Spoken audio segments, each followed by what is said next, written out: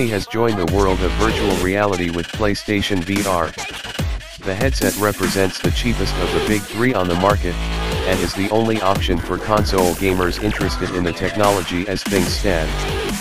However, players will also need to invest in a PlayStation camera priced at £44.99, and, to enjoy the full experience, a couple of PlayStation Move controllers, with the twin pack costing £69, although you could probably find them for less. This brings the total cost to £464, which is still cheaper than the Rift headset, with Oculus also charging £189 for its own controllers.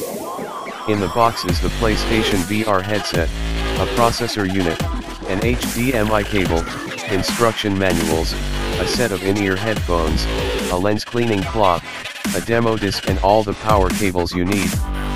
So many cables. For the longest time I believed it was witchcraft that made the PlayStation VR work. Having taken a boxed one home and set it up, I've discovered the truth.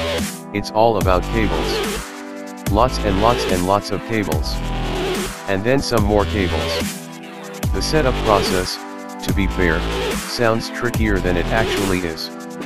The whole process took around 30 minutes, feeding a series of HDMI cables from the PS4 to the PSVR processing unit, then to the headset itself. The processing unit was a mystery for a long time before Sony revealed what it actually does, and it's all pretty important stuff.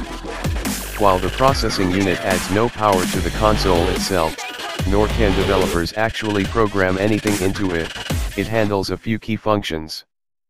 Firstly, it helps carry out object-based 3D audio processing, which basically means you can pinpoint exactly where noises come from in games.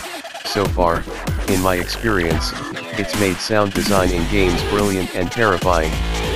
It also displays the social screen, basically rendering the image you see in VR onto the TV, though at a lower resolution and frame rate.